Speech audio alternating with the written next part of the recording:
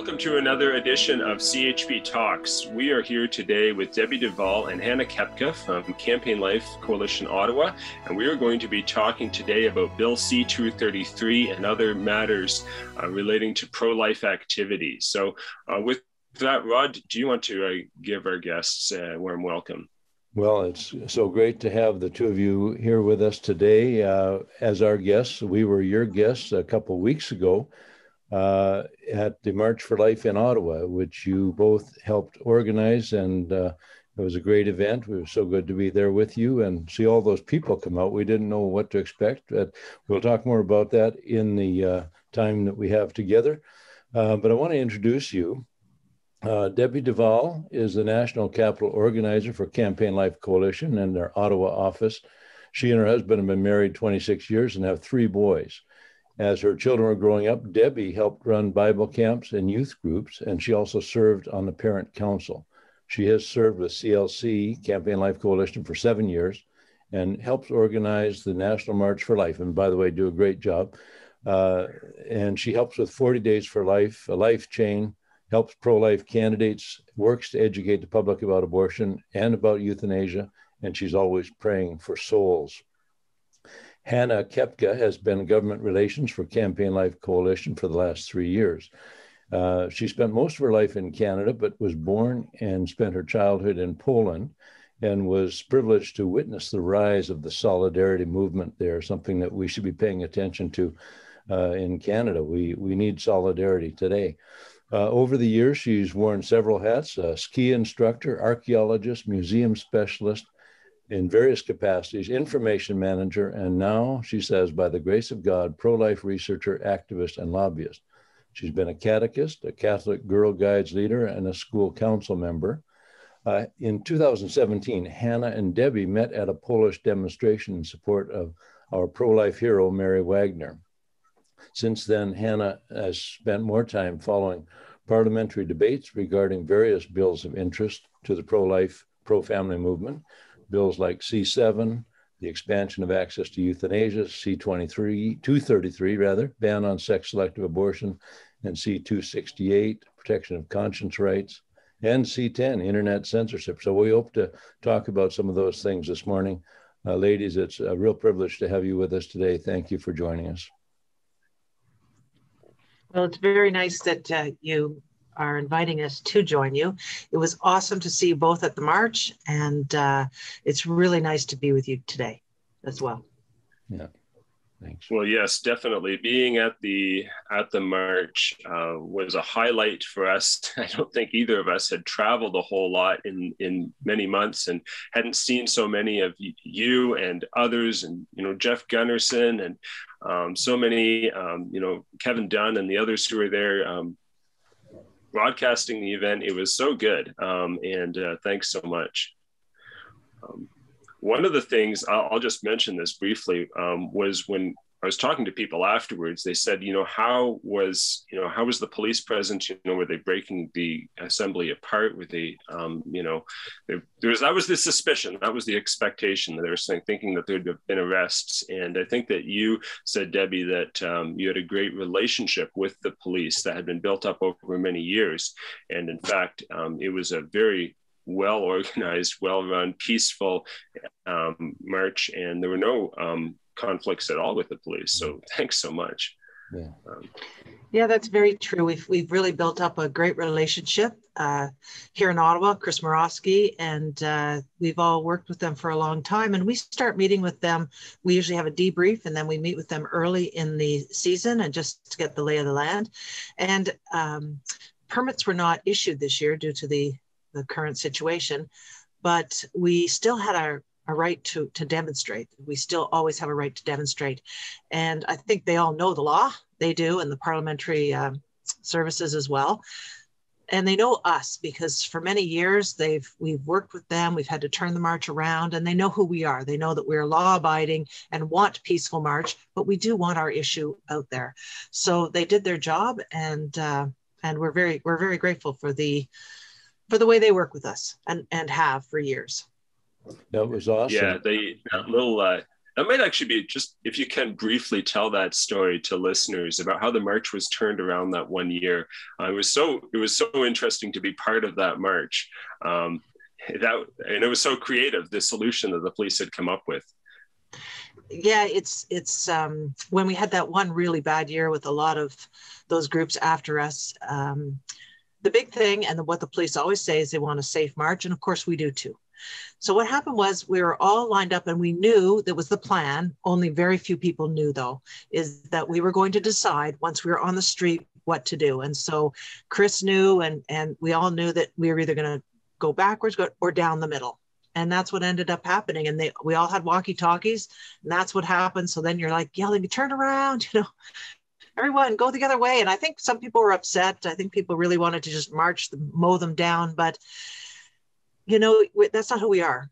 That's not who we are. And I think that it was a successful march. And I think that all of our people were very happy to at least continue to march despite the other side after us, Yeah, the word was spreading through the crowd, and it was sort of like we were part of this great secret that everybody was suddenly going to, turn around. And it was so interesting to be part of that march, but it shows the real relationship that you have. And anyways, I just thought it would be fun to share that. Yeah. I wish it were as easy to turn our country around as to turn the pro-life marchers around. Our country is going such a terrible direction. It was great this year on the Hill, how many people came out. I think you didn't know for sure how many would show up under the circumstances. We had no idea. As you know, I drove across the country to be there with you, and it was a real treat to be there. It was special. Do you have any idea the final numbers? Like I've heard estimates from 500 to 700. Do you have a more accurate number there? We don't really, but I remember before we left here, we're bringing signs, and I'm like, because my first guess was 500, and then as it got closer, I was chickening out, less people. And what we did with the police was, I said to her, like, we called a couple of days before, and I said, I'm going to tell you there's over 100. I have no basis for that information. It could just be the 12 of us, we have no idea, but I'm going to just say 100. And I think I've heard 750 to 1,000. I would say it's probably around 750 or 800. And I was shocked because, like every march, on the Hill, it doesn't look like very many people, but then people come specifically to march. They don't come for the rally. So the street got very crowded, and that was great. And the police along the way said, oh yeah, this is way more than, what I thought on the Hill was like 300. So that was very neat. And Margie Mountain, who was the co-chair of the March for Life and has been a pro-lifer in this area forever, she said that the very first march 25 years ago had 800 people. So it's almost like the grassroots has started again. It's almost like it's a reboot. And I was very heartened by that, and I was very heartened by the march too, because it seemed those who wanted to be there were there. Those who wanted to speak and were truly pro-life, pro-family, they spoke. They were there. They were truly there. So it was very good for my heart. And a lot of people said the same thing. Yeah. Absolutely. Well, Hanna, your job description is government relations with Campaign Life Coalition, and we want to talk a little bit about that for sure. Do you want to start out our maybe our main topic for the day with Bill C-233, and maybe give us a little bit of background? If there's anyone who's listening who doesn't know what it's about, could you maybe explain it? Well, this bill was introduced by Kathy Wagenthal, an MP from Saskatchewan. The bill was proposing to introduce a ban on sex-selective abortion in Canada. Many are surprised to hear that this is a phenomenon that does happen in Canada, but according to medical reports, it does. And the number that I have, that I remember, is about 2,000, mostly girls, are concerned by this phenomenon. That would mean that about 2,000 girls are killed every year because their families would prefer to have boys rather than girls. So it's a phenomenon that touches women in a particular way. The bill was introduced as a bill addressing inequality between men and women. It was identified by the opponents of the bill as a roundabout way to criminalize at least abortions in certain cases. And indeed, Kathy Wagenthal is a pro-life MP. This is the second bill that she's introducing. It was a private member's bill. She has introduced previously a bill called, wasn't Kathy's and, do you remember? No, Molly's and Cassie's and Molly's. Yeah, Kathy and Molly. Sorry, Kathy and Cassie. Cassie's and Molly's law. So the previous bill she introduced was aiming at considering preborn children killed in a criminal act as victims as well, recognize their existence. Currently, if a preborn baby is killed while its mother is being attacked, that baby is completely ignored by Canadian criminal law. It's not a victim, it doesn't exist. So Kathy Wagenthal was in a remarkable position since she was elected first time in 2015 to be an MP for her riding, to have had the chance already to introduce 2 pro-life bills. So we're very, very grateful to her for that. She's obviously a very courageous and resourceful individual to be able to present these two remarkable bills. These ideas have been presented in Canadian Parliament previously, but haven't passed, right? So she was reintroducing these ideas in a slightly new form. Now, what happened last week is that Bill C-233, ban on sex-selective abortion, was read for or was reached the end of debate on second reading in Parliament, and a vote was taken, which would have allowed this bill, if the vote was positive, if there were more yeas than nays, the bill would be sent to committee for further discussion and submissions from the Canadian public. Now, on the nay, that this is the end of the bill's progress through Parliament. And so unfortunately, the overall vote was a negative one. 3/4 of our Parliament voted against that bill. Now 2/3 of the Conservative Party voted in favor of that bill. And so I don't know if you'd like me to share with you now some observations regarding these proportions, but I think that the results of this vote in our Parliament are very telling as to the relationship of our political elites to the grassroots. Yes, please do share some of these insights that will be telling and probably may help some of our members or some of our listeners who aren't yet members even to get more involved and possibly consider running in an area where an MP has been a complete disappointment on this issue. That's right, plenty of opportunity now, right?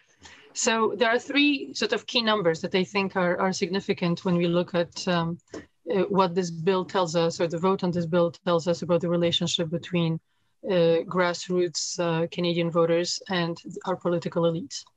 According to an opinion poll that Kathy Wagenthal was quoting in her presentation and justification for why to introduce such a bill, 84% of Canadians, regardless of their political affiliation, are in favor of criminalizing sex-selective abortion, whether it concerns boys or girls, preborn boys or girls. Most Canadians consider that this is an absolutely unacceptable practice and should be criminalized. Now, 3/4 of our federal parliament voted in favor of maintaining this practice, voted against criminalizing this practice. So to me, that indicates very clearly that the majority of our federal parliamentarians are in a disconnect with grassroots Canadians.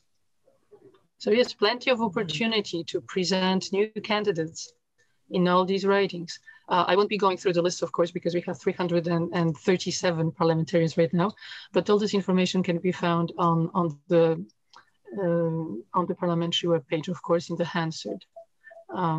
Now, as far as the Conservative Party goes, 2/3 of those MPs, 2/3 of the Conservative caucus, in criminalization of sex-slave abortion. Now, the leader of the party did not. He voted with 1/3 that opposed the bill. Now, isn't that an interesting situation as well? I think that based on these statistics, there is good reason to have a federal election and also have a leadership review in the Conservative Party. Yeah, as did, unfortunately, Pierre Poilievre, who's, kind of one of the other bright lights in the Conservative Party. Bright lights, depending on who you are. But what I noted in my communique this week regarding that vote is that 31 of the 81 Conservatives who voted in favor of the bill previously voted for either Mr. O'Toole or Mr. McKay in the leadership contest. So, it's nice that they voted for this bill, kudos to them for that.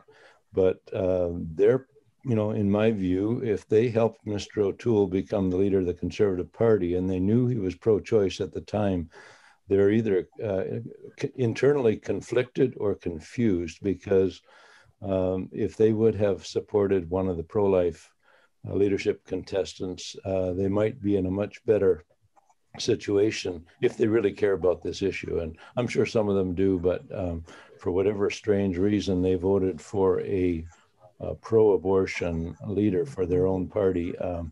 I think that's the, sort of sense of pragmatism there that ends up, it goes downhill from there, I think. So anyway, thanks to everyone who voted for it. And we certainly love and appreciate Kathy Wagenthal for using her, position, her responsibility, her opportunity to bring a bill forward. She didn't shy away from this issue, which is kind of the elephant in the room. She went right for it. And now twice, as you pointed out, in her career, she's brought forward pro-life legislation. So kudos to her. Well, I think there is also one interesting element that is to a large extent related to the rhetoric that is being used in on our political scene now. We hear feminism declined in every possible way, especially from all of these parties and these MPs who voted against this very bill. Now, this bill was presented as a feminist bill because although in the bill itself, it wasn't specified that the ban would be on aborting girls.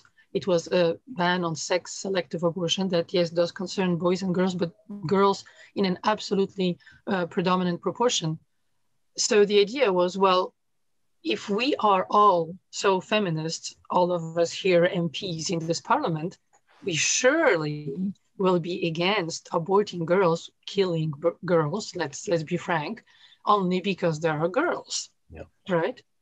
And yet, all of the people who use feminism most in their speeches and who present themselves as feminists the most were the most outraged and opposed to this bill. I know. Every MP in the House should have been voting for that bill, even if they're so-called pro-choice, because exactly what you just said, it should have been on everybody's radar that this is to protect women. Debbie, you've been involved with the pro-life movement around Ottawa for some time. What is your sense of the temperature in Ottawa as far as the pro-life sort of, in your surrounding area? Are people becoming more pro-life or less pro-life? Do you have any sense of that?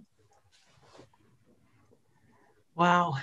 I think I don't know if I have a sense of that. Yeah. I know some of my closer circles, of course, are pro-life. Some have stepped up. We've had several calls here. Hanna, you've had some too, from people who would normally not vote our way or think our way, and they seem to be coming out of the woodwork. This is new. People that were, and Hanna had a very interesting call yesterday as well, people who normally would not have thought the way we're thinking are turning around. And I think because of the political climate and because of how far, far, far left things have gone. Right. And, but from people who are okay to vote for O'Toole, for example, who came out and said, I am pro-choice. And so these people are now seem to be shocked that he's not pro-life. I'm not understanding, and you're right, there's a huge disconnect, or voting for their MP or their MPP, and they're not doing good things for them now. And I think people maybe might be seeing the connection. I'm hoping, but I'm not finding people more pro-life. And remember, we live here in this very, very political city. And I find smaller cities, even just working with the schools all those years, when I would deal with school boards from outside of Ottawa, they were very, and I'll just talk about the Catholic system, they were very Jesus oriented and marchers for Jesus. And I'm like, what are you doing? We can't do anything like that here. So I'm thinking here is a little bit more polarized. I think we're just more not pro-life, more political, more politically correct than outside. That's sort of the feeling I get. Well, I think what you're saying often, Debbie, too, is that Ottawa is a civil servant city, right? And from my experience, I have friends who are definitely pro-life, but there is no way they will show their face to be photographed, and recorded anywhere. Because they believe that they risk their public service positions. That's very true. That's very true amongst several of the people I know as well. So self-censorship. So I think that in a way, the support for the pro-life position is larger, that we can often see too, yeah. Because like Debbie mentioned, the fellow I was speaking to yesterday, he didn't happen to be from Ottawa, but I think he illustrates that kind of a situation. Second generation pro-lifer, at least, with pro-life family, but very much asked me not to publish his name because he likes to work from the shadows, from behind the scene. He doesn't want to be labeled as a pro-lifer, supports several organizations. And that's probably the case here to a large extent as well.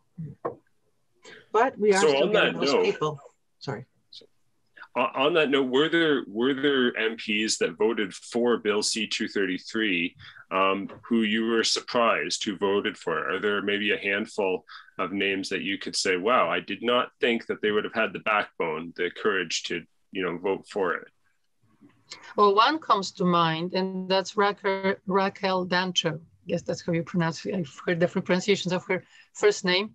But she is a young MP from out west, a young female MP, who is paraded, I'm sorry to use this term, but in a way, yes, by the Conservative Party as the young, progressive woman poster girl, frankly, really, right? She participated in one of the debates during the convention and held very progressive, very pro-choice positions.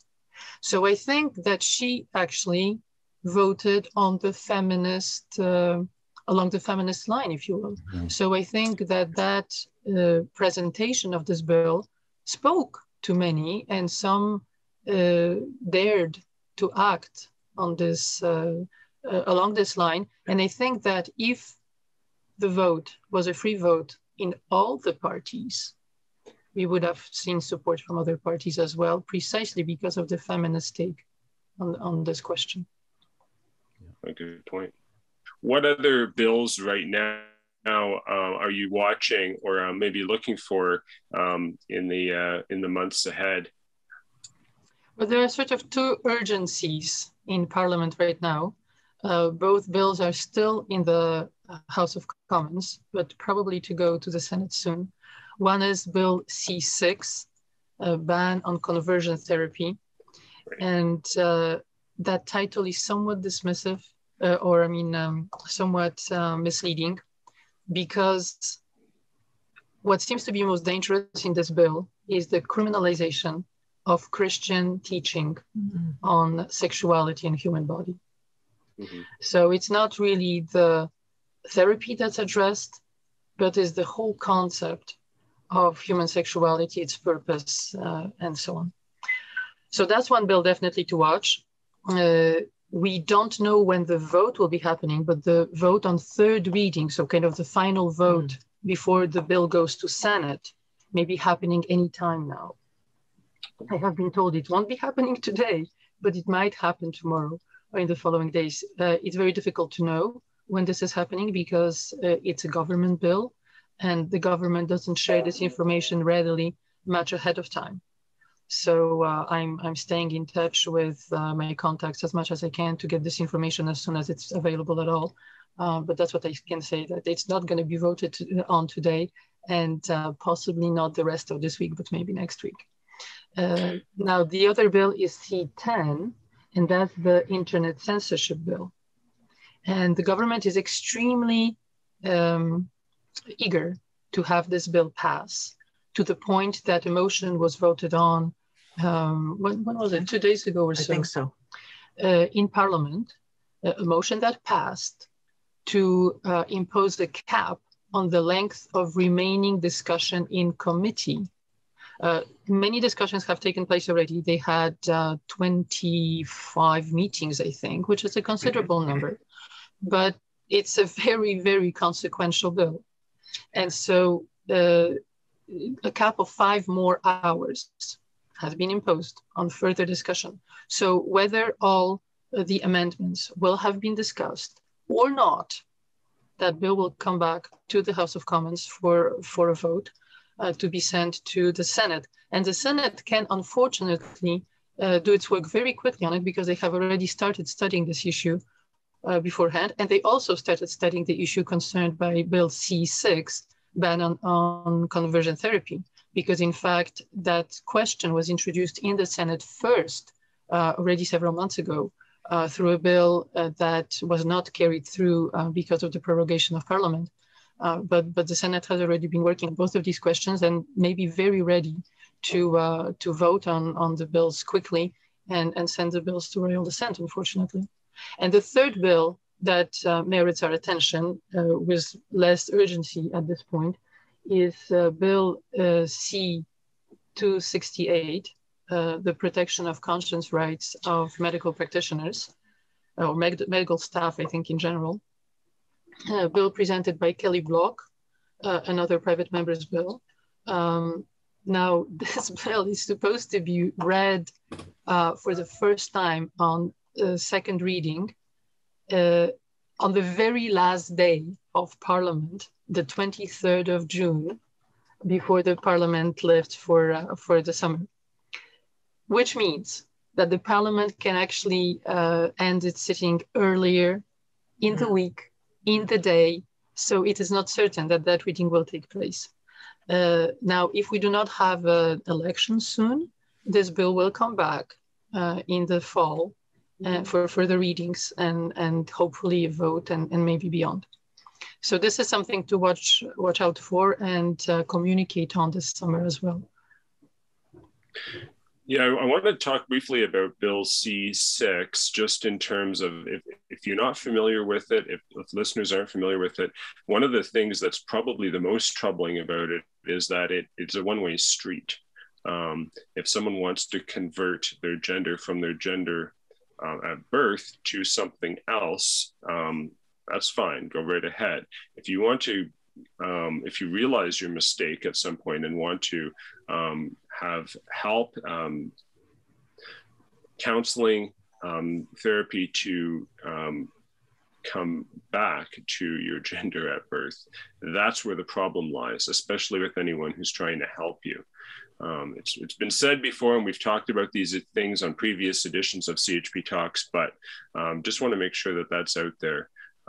Yeah, if you want to comment on that further, but otherwise we can talk about the other bills as well. Well, there's something very interesting comment from an NDP MP that I came across, again, about 2 days ago when the bill was discussed in Parliament. The eternal question about this bill is, well, what about private conversations? Would these be censored too? And of course, the proponents of the bill say, oh, no, absolutely not. However, in this one response, the NDP MP said, well, actually, our opinion on this may differ, when he was answering a Conservative MP's questioning on the issue. And where does the boundary lie between conversion therapy and private conversation may not be quite so clear as far as conversations between parents and children or pastors and their faithful are concerned. Perhaps the courts will have to decide. Really? So whatever they were claiming is absolutely not the case. There is no danger whatsoever. Well, the cat came out of the box. Yeah. Well, there is danger, yes. And anybody who was warning the rest of us against that was clearly right. And the proponents of the bill are very conscious of this fact. And, the more discussions happen, the more truth ends up coming, I don't know, by mistake, yes, it is a very dangerous bill. Even the lawyer I was talking to yesterday said, well, how can you enforce such a thing? Like, who decides?